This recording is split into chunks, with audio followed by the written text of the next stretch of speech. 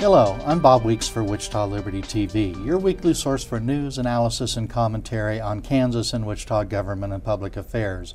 Broadcast on Great Plains Television, that's channel 26.1, Sundays at 8:30 in the morning, repeated again at 4:30 in the afternoon. Also, you'll find Wichita Liberty TV on the internet at my site, that's the Voice for Liberty at wichitaliberty.org. You'll find all the old episodes of Wichita Liberty TV there. You'll find show notes about today's episodes and all the past ones, and then all the other material that I and others produce almost every day. Today, co-host Karl Peterjohn, just you and I here, and it's been a while since we've had a show with just us, and I just want to look back a little bit because, like I just said, we have all the old episodes available at wichitaliberty.org through YouTube. Last week we had Speaker of the House, Kansas House of Representatives. Before that, the Assistant Wichita City Manager and Director of Economic Development. Before that, our United States Congressman Ron Estes. Before that, Jonathan Williams, Chief Economist at the American Legislative Exchange Council, or ALEC. Dave Cunningham of Flint Hills Group talked about computer security. Community organizer John Todd, our friend. Kansas Representative Susan Humphreys, and before that, Kansas Representative Leo Delperdang. We had David Schneider of Citizens for Self-Governance talking about the Convention of the States. James Franco, Kansas Policy Institute. Author and former Wichitan Sherry Howard McMinn. She writes about her experiences with adoption and homeschooling. Very interesting, living on the high plains of eastern Colorado.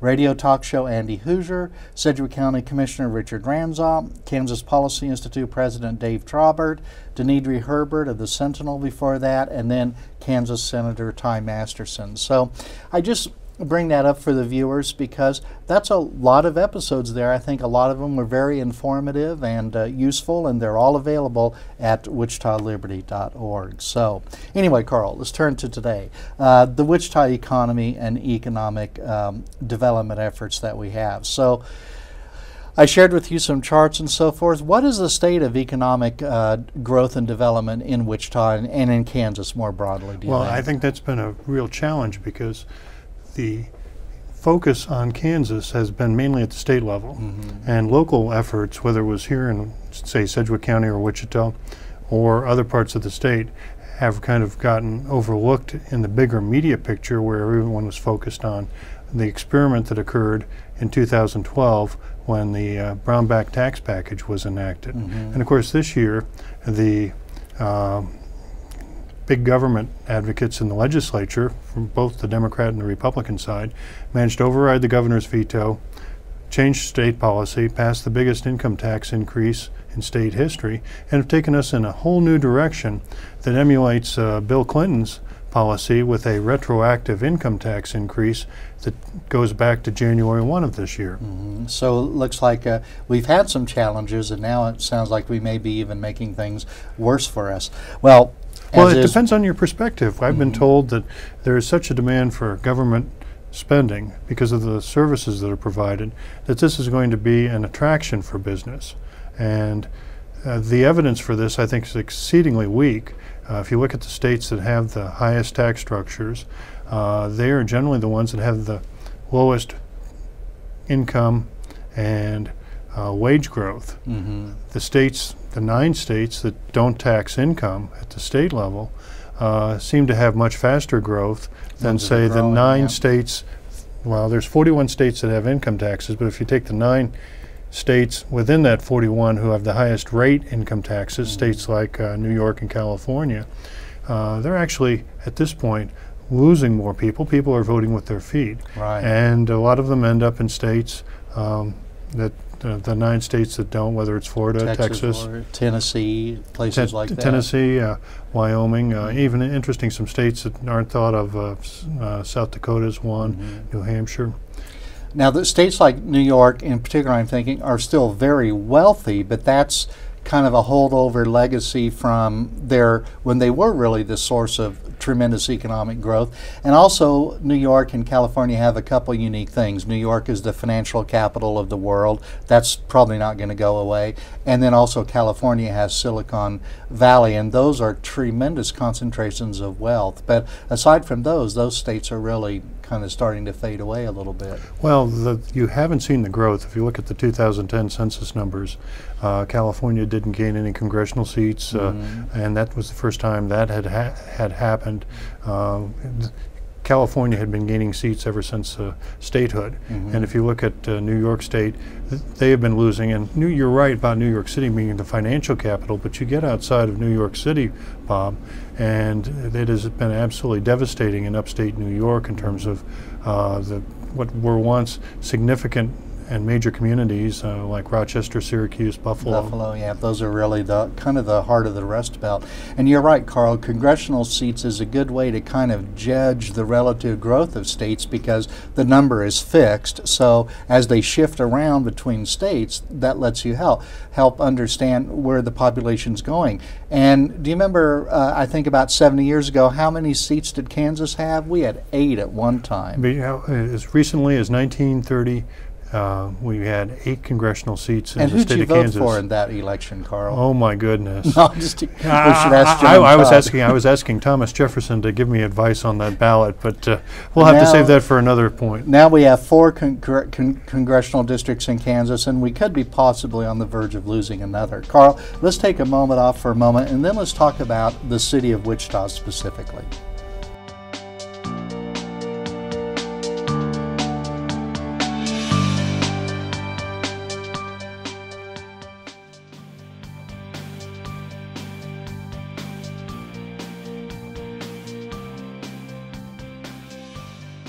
Welcome back to Wichita Liberty TV. I'm Bob Weeks with co-host Karl Peterjohn talking about economics. In particular, I want to talk a bit about the Wichita economy, the Wichita area, the metropolitan area, because we do have this focus on regional, and that's kind of the way some of the statistics happen to be available, particularly employment. Numbers are more on a metro basis, not just the city of Wichita. And the MSA for Wichita includes 3 other counties, Harvey, Butler, and Sumner counties. Yeah, and you know, nowadays our government tells us the focus is on regionalism anyway, so I guess that's good there. But you know, our unemployment rate has fallen quite a bit. I've got some statistics, we'll show them, but in January 2011, kind of still in the recession, our unemployment rate was 8.7%. Now, in May, it was 4.3%. So that sounds, it's been cut in half, the unemployment rate. But the unemployment rate is a ratio of 2 things. There's 2 numbers that go into making up that unemployment rate.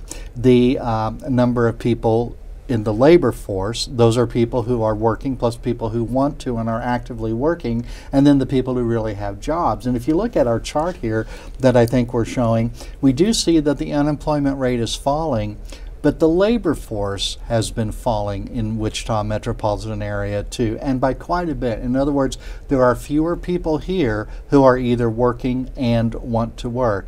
The number of jobs has increased just a little bit, but the labor force has fallen proportionally more, and that's the reason why our unemployment rate has fallen. Not that we've done a bang-up job creating jobs, but we have fewer people who want to work in Wichita. Well, it's the dirty little secret about the unemployment rate statistic is it depends on people who are looking for work. And if people have said, gee, I can't find a job in my occupation and have stopped looking, they're not considered unemployed anymore. And so if you have labor force participation, and we're going through an important demographic change, Bob, because a lot of people, every day we each get a little bit older, and for a lot of folks, we're having, I believe, 10,000 baby boomers a day are reaching their full retirement age, at which point they can start taking Social Security. Now, obviously, Wichita only is a small fraction of that national total, but that is a factor that's occurring nationwide and having a big impact, I believe, on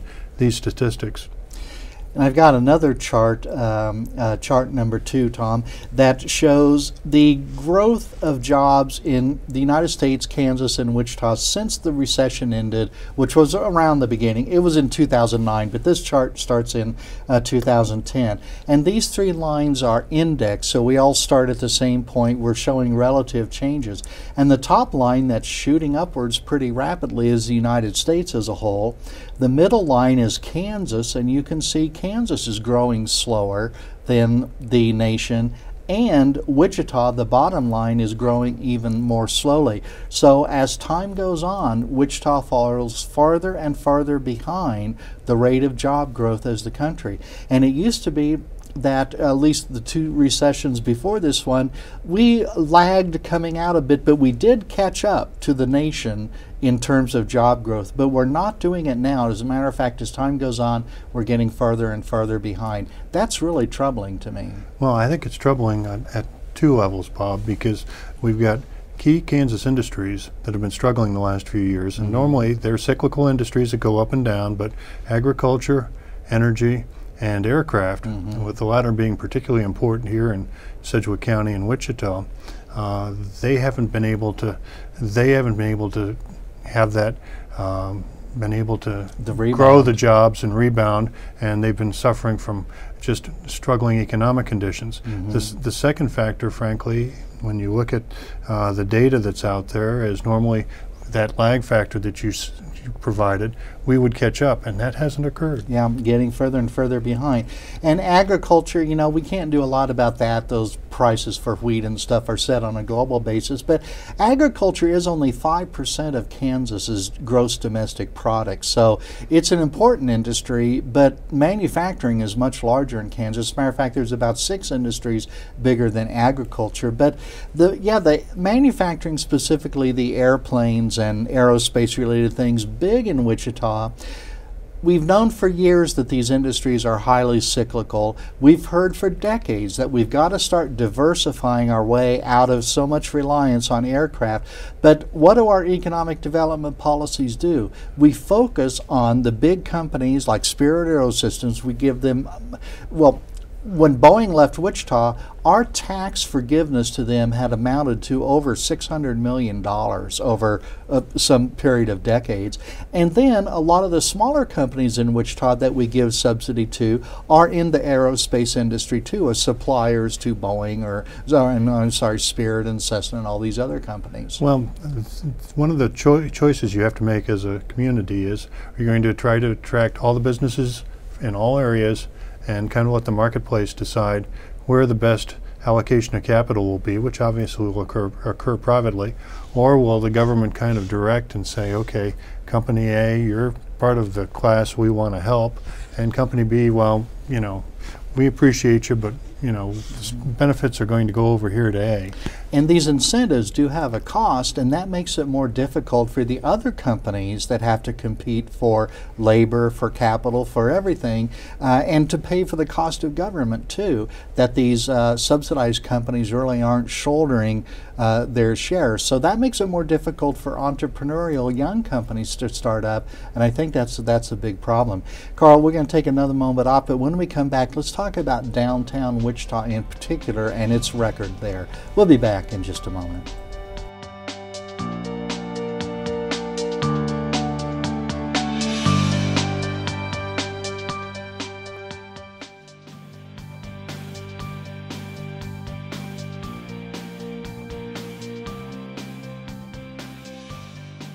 Welcome back to Wichita Liberty TV. I'm Bob Weeks with Karl Peterjohn, talking about economic development in Kansas and specifically downtown Wichita. Now here's a chart of cumulative investment in downtown Wichita since 2006, so a decade plus a year there, almost 2 years. And as you can see there, the two bottom lines represent public investment and private investment, the top line representing the total. It's grown every year. And as a matter of fact, if I included the 2016 figures there, it would be over $1 billion of investment in downtown Wichita. And we're talking about zip code 67202 from Kellogg up to Central, the river to Washington. So it does include Old Town. So that's a lot of investment. But what's been the story of jobs and businesses? Well, here's another chart showing trends of business activity in the same zip code. This is data from the census, and I should say this is private sector employers only, so it does not include the school system and the Wichita City Hall, so you'd have to add a little bit to that. But Sedgwick County Courthouse is not in the zip code, it's across the street, so it's in zip code 03, I think it is, yeah. So the trend almost every year is down, both in terms of the number of jobs, the amount of payroll dollars spent or earned, and also the annual payroll. So we're really on a downhill track in downtown Wichita as far as business activity. And you can see now the downtown advocates are kind of starting to talk about it's more of a place for people to live now rather than to really work. And so they've shifted a bit. Well, that's one of the trends that's been in place for quite a while, because there have been a number of residential developments that have occurred in downtown Wichita. I think the most prominent was the transformation of the old Holiday Inn Hotel into 250 West Douglas, and making apartments out of that building. And there's other residential units that have been built from in Old Town. I think of in a station, just the one that comes to mind. But so there's that's a good thing, but it's not the business driver that we were really sold on of all this stuff. Well, downtown, the whole business environment has changed, Bob, and the fact that we're in a digital age and a computer age, information age, I guess probably might be a more accurate way to put it, is driving how businesses operate and how people live too. So you're in a situation where downtown is not the business center. It used to be a retail center. Douglas, all along Douglas, used to be retail stores right business. and left. I mean, and it was business. Yeah, the hub. And that is. Then our generation, we built the Town East and the Town West Square big malls, but now those are really undergoing big shifts and kind of a downhill too. Well, a huge transformation. I mean, if you take a look at almost all the malls that are in this community. It's Joseph Schumpeter, the famous Austrian economist, is talking about a cycle of creative destruction in terms of old businesses being supplanted by new ones. And there's the other thing I'm concerned about this is just either the level of knowledge of our public officials or perhaps their mendacity. That means their ability to tell the truth. Because there was a request for quotation regarding Nafsker Park that says, since that time, and it's referring to 2009, downtown Wichita has experienced record growth. Well, there's been a lot of investment, yes, but as far as business activity, plummeting. So well, in terms of jobs, but here's the thing: as a former county commissioner, that would jump out at me, Bob. Did we see a proportional growth with all this private sector investment downtown? Did the tax base grow? And here's the dirty little secret: is it did not. And you know, we've got some beautiful facilities. The downtown Branch Y is the one that's most prominent in my mind, but. Well, I was thinking the Intrust Bank Arena. There's nearly $200 million. That's a government project, right? So that's about 1/5 of that $1 billion of investment, and it of course it does not pay property taxes. And the YMCA would not either. And there's some other nonprofits or governmental agencies, but yeah, we should have expected to see some growth in assessed value of property, but it really hasn't shown up. And that's one of the concerns, because if it doesn't show up there, you're not going to get the jobs, and that you're not going to get the wage income, and that's going to be the harbingers in terms of whether you're going to be in a situation to continue the historic growth that Wichita and Sedgwick County have enjoyed. I enjoyed pointing out the fact that, for instance, population of the city of Wichita today, Bob, is bigger than some major cities in this country. Pittsburgh, Pennsylvania, Cleveland, I think we just passed. And Wichita's population exceeds some of these what have historically been, you know, considered much larger cities. But yeah, so but on this, you know, saying Wichita's downtown has experienced tremendous growth, it just isn't true. And so I wonder, do these people know this, or are they simply lying to us besides that? Well, I think this is one of the downsides of the so-called public-private partnership model, Bob, because under that model, the accountability isn't clear. You know, if it doesn't work out right, who's going to bear the cost and the burdens? And if it does work out right, who gets the benefits? Yeah. And in the genius of the marketplace and the free market, free enterprise, economic freedom type system, that is clear that the people who take the risk, invest the money, will earn the benefits. But if you get in a situation where those lines are not clearly demarked, marked out, it becomes very problematical. Well, it's sad to see businesses take a loss and go out of business. I mean, that's a tragedy, but on the other hand, it's a signal that these resources were really not invested in a way that people really want them to, and government does not have such a stern disciplinary force. They just do what they want, and to heck with whether it's successful or not. Karl, let's take our last break here, and we'll be back in just a moment with more Wichita Liberty TV.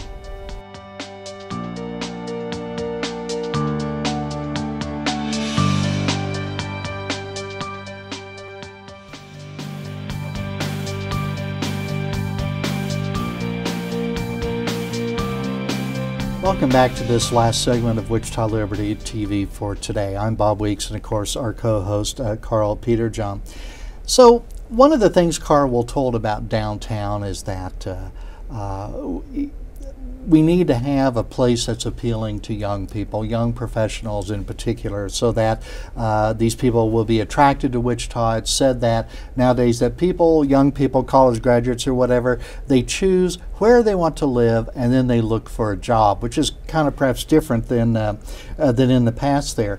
And, you know, we underwent this big planning process in 2010. We hired a firm from Boston, Goody Clancy. They came to Wichita, and one presenter said, outside of Manhattan and Chicago, the traditional family household generally looks for single-family detached house with yard where they think their kids might play, but they never do. And then the principal of this Goody Clancy firm, David Dixon, he said that in the future, Wichitans will be able to enjoy the kind of social and cultural richness that is found only at the core. Now, I think that this is a very elitist and condescending attitude. They're telling people like you and I who live in kind of suburban type of areas that we were stupid. You know, we're not rich, we don't have social and cultural richness because we live in the boondocks rather than right downtown. And this is just really, I think, a very condescending attitude. On top of that, if I might say, there's been some recent research, just hot off the press from Chapman University in Kansas, that talks about young and middle-aged professionals who are almost uniformly said to prefer living in an edgy, dense urban environment, in other words, Old Town and places like that. They actually opt for far more traditional or even banal alternatives. Professionals are more focused on family lifestyle issues when they consider where they want to live, things like a lack of crowding and an affordable house. Well, lack of crowding and an affordable home, that's Wichita. Absolutely. We have some of the shortest commute times in the country. Exactly. To be thrown in on top of that, Bob. Yeah. And I think Wichita is a wonderfully hidden resource. We've got some tremendous opportunities for folks. Unfortunately, at the state level, I think we've created a tremendous amount of economic risk, and with an uncertain tax climate, the possibility of Obamacare expansion in the state with additional costs that are going to come from that, and the inability to market this community successfully. When I was a commissioner, I struggled with this mightily in terms of how much is the right amount of money to be able to spend, and are we spending it effectively? And on anything. On anything. Yeah. And whether we're going to a trade show, which we've done, focused primarily on aircraft, but not exclusively so, to try and market Wichita, Sedgwick County, the whole south central Kansas area.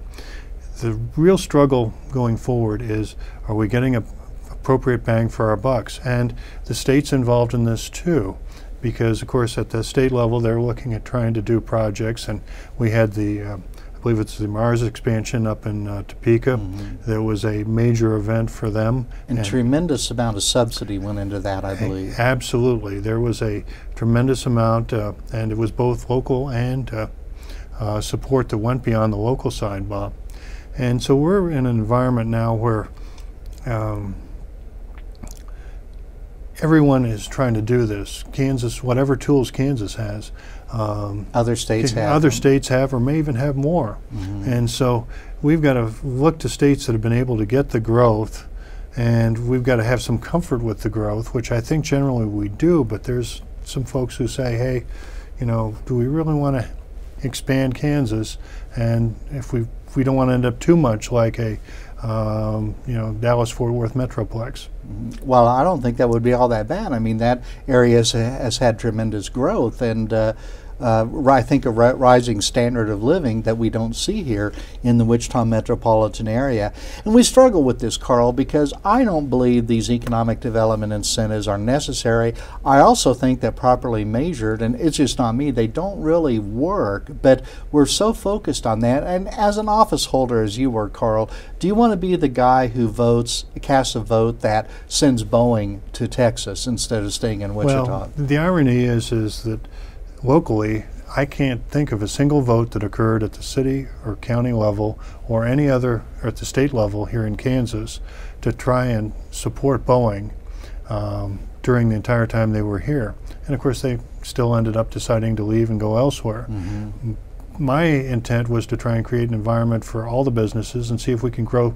We have a tremendous history of entrepreneurship in the state, and we need to bring that back. And so whether it's the Colemans of tomorrow or the Pizza Huts or whoever, Rent-A-Center, Coke Industries. I mean, these were all started up as small home-based businesses here, and and that's the recreating that environment, because I think we've lost it and hasn't been there in place, and it's not in place now, and if we don't get it back, we're going to struggle in the future. And I think one of the interesting things is, and I don't really know this, but we do have this E2E, this entrepreneur center incubator type of thing, and we also see that at Wichita State University with the Innovation Campus. These institutions are either governmental or almost governmental in nature, and they seek to nurture entrepreneurs, but I just have a feeling that trying to manage entrepreneurs is not going to produce the results that we want to have. So well, I can't imagine a governmental body being able to manage Steve Jobs. Yeah, that's right. Or Bill Gates. Exactly right. They were rebels, of course, in their own way. So, Karl, that wraps it up for today. We're just out of time. I'm sorry. So maybe out of town. I don't know if things go like they have. So, thanks again to everybody for watching. Hope you enjoyed this episode of Wichita Liberty TV, and we'll be back again next week.